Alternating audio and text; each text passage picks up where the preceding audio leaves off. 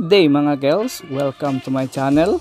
Gagala na naman tayo today with Team Pahulay. Destination, Pulang Bato. Hindi ako sigurado kung daan ito or natuyong sapa. Masyadong mabato.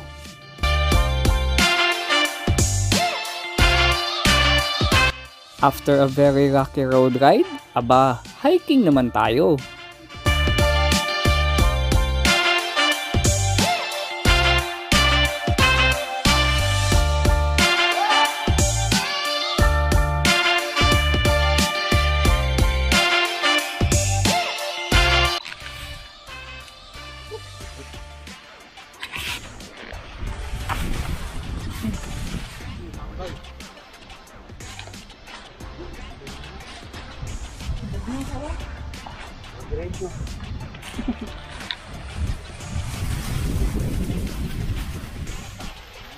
Guys, libre ang lahat dito sa Tamayong. Yan, sila po ang kumukuha ha. Wala po kaming kasalanan. Sila lang po. I-blurred ako ng laki. Madakpan na.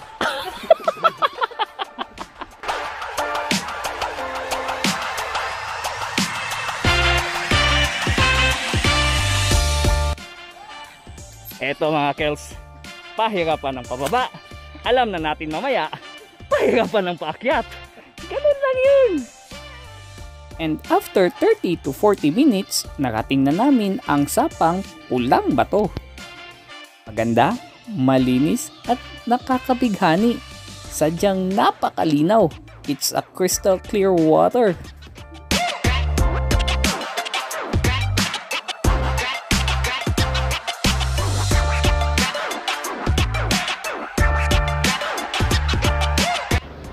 And we're here in Sapang Pulang Bato. And take note guys, literal na pula ang bato. Kita nyo? Ayan o. Pula ang bato. Sapang Pulang Bato.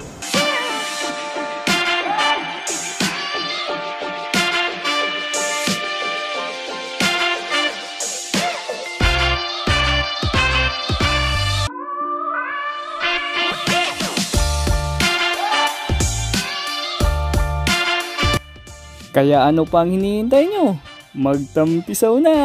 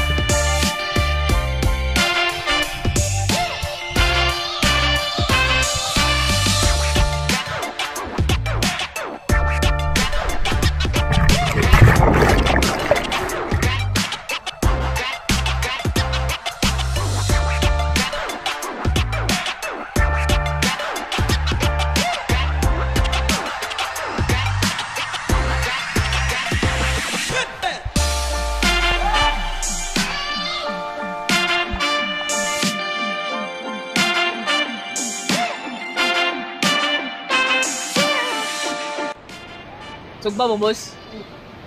Sa'yo sugbahon, boss? Okay.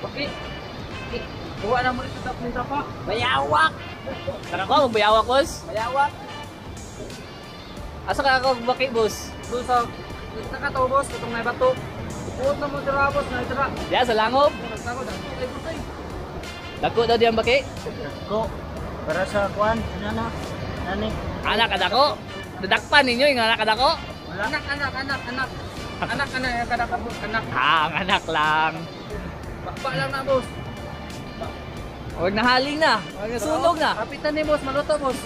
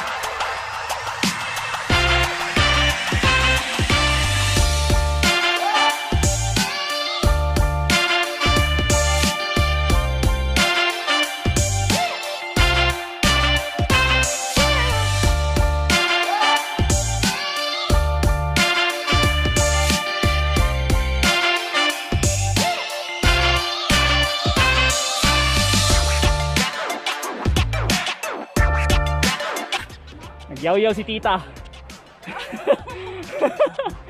Lisngag na ilang ilong. And the hardest part ay ang pauwi. Matinding akyatan to.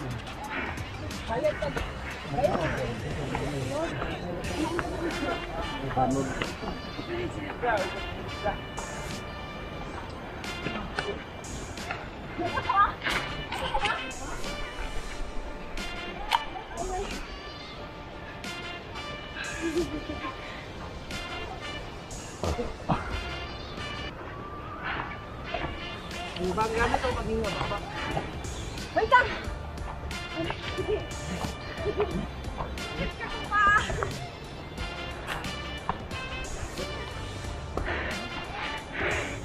Pahirapan!